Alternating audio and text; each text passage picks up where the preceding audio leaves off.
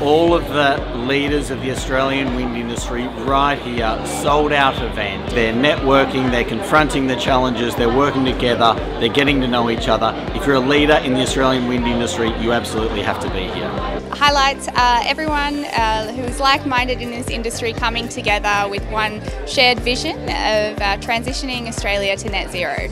The reason I came to AWES is to learn more about the environment and the planning sector with renewable energy and wind farms moving forward. I'm really enjoying being at AWES this year because there are a lot of technical sessions and you learn a lot here.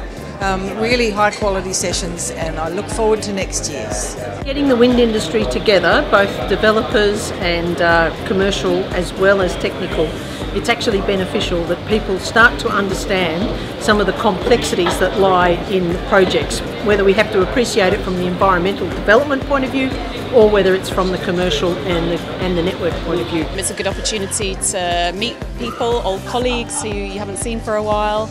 And yeah, hear people perhaps from a bit more of a technical perspective, talking about some of the issues facing our projects at the moment. It's actually my first time attending this summit. I'm glad to have been able to share in this conference with the CEC, and hopefully they'll continue and it'll build to even better things next year.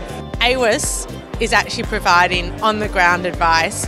It's sage, sensible, it's full of practitioners who are actually giving real-life examples of what's happening here and now. It's the best wind summit to go to, and I'm delighted to be here.